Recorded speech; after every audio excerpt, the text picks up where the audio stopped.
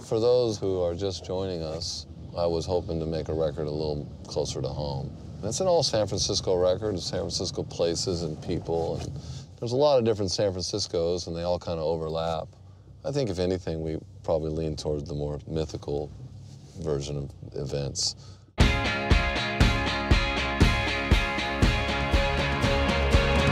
It's a city full of animals, a city full of thieves, a city full of lovers trying hard to make believe.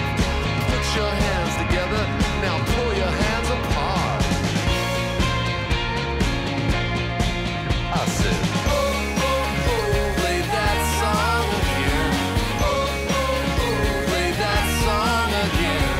Oh, oh, oh, I could hear it all night long. You know, San Francisco is more than just Alcatraz.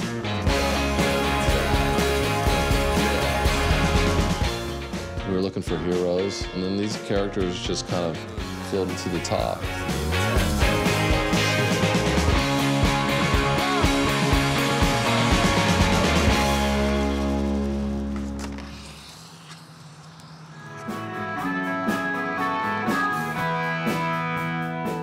Well, Redman was this character, I don't know, he was like a cross between a Salvador Dali and a Martian, really. His skin was a canvas, and he painted it this permanent red.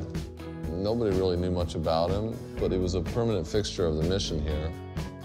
And, you know, if you didn't see him for 3 or 4 days, you'd worry about him.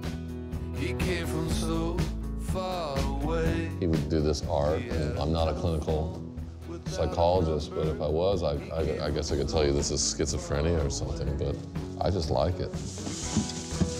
Later, this 6-foot square portrait of Redman just kind of showed up in my studio.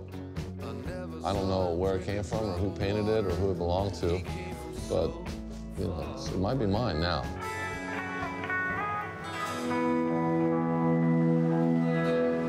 Is there any way we can dissolve that into the vocals?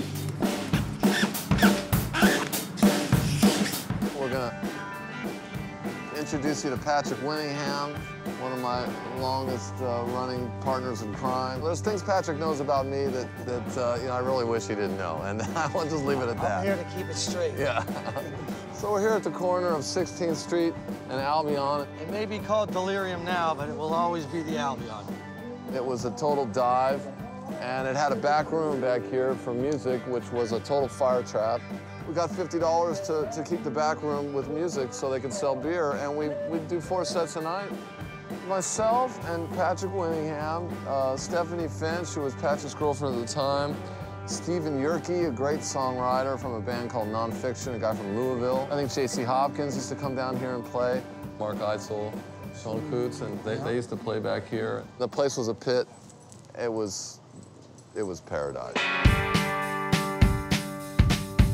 This is the CSI portion of it. For a while, they had a stage here. I remember playing drums over there. Now it's like it's got a cement floor so they could just hose out the ecstasy and the sperm or whatever. I don't know what goes on. When we were playing, it was strictly Robitussin and red wine. Yeah, that's true, actually. Nobody got a watered-down drink. Nah. And nobody ever had to stand in the rain to smoke a cigarette. This was heaven because, you know, we could just do what we wanted. You know, we would write songs during the week or maybe get together, and then on the weekend we would try them out, and if they didn't go over, we kind of would, during the week, we might, like, put them up on blocks and rotate the tires and patch the leaks and take them out the next weekend and see if they were seaworthy. As great as it was short-lived. I'm kind of in charge now, so you're just gonna have to go with the flow. Trust. First time I met Stephanie, I may have been at this party, and everybody was passing a guitar around and singing and playing, and I started singing, and then she started singing along with me, and I really liked the way it sounded, and I was like, what's that thing you're doing with your voice? She goes, oh, that's harmony. And I was like, yeah, that's cool.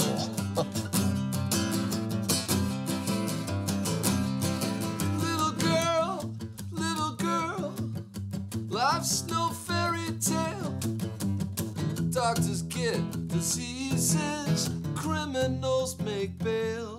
Little girl,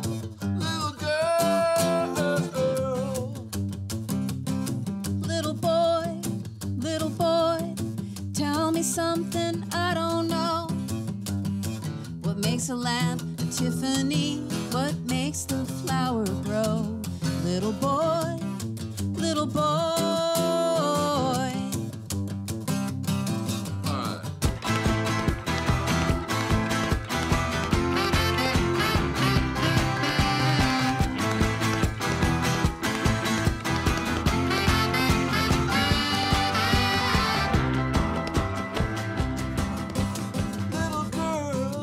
Little boy.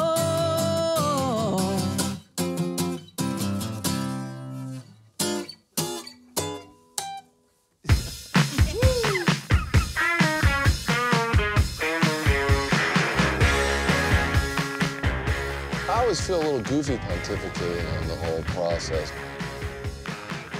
Sometimes when you're in a room with somebody, you might just start playing some chords and shouting words at the walls.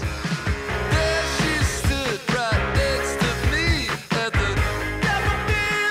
Nobody's afraid really to kick the songs around and abuse them. And, you know, I figure if it's not broke, break it.